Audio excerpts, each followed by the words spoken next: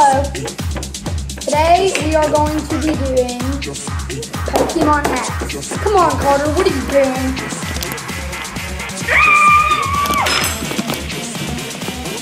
Okay. Now this is how you this is Gavin Nolan, Carter Richmond, and we're gonna show you how to tweak Pokemon.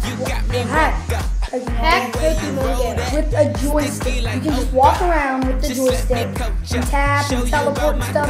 But I recommend you not to teleport, because if you do, then you'll get kicked off your thing maybe. And you don't use your regular good account. Try to make another account if you can, but if not, you can take the risk and use that other one. So step one, you go to Safari, type in iOS em.us, and then once you do that, it'll show up as download on your device, and you press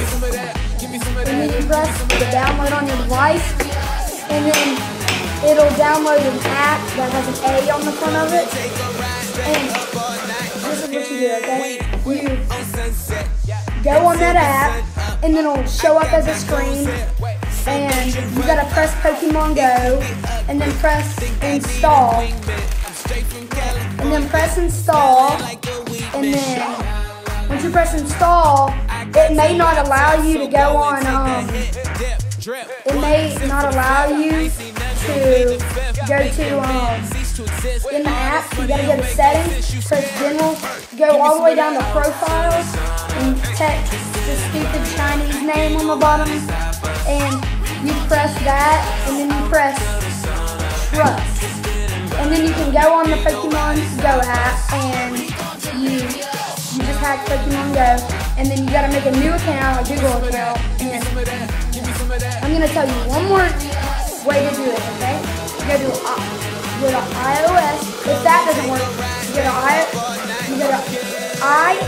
go to Safari and go to enchantify.net. It'll show up as Pokemon Go. No, it'll show up as like a big screen, and then you press, and then it says hacked Pokemon Go on the bottom. It's like a way different cover than Pokemon Go. And then you press that, and then you download that app, and then once you press download, it'll say skip ad. You press skip ad, and then you download Pokemon Go. And I don't know if you have to trust that. You may have to trust that or not. I don't know. But that's like, sometimes it will work. You gotta have iOS 7 or 8, I think.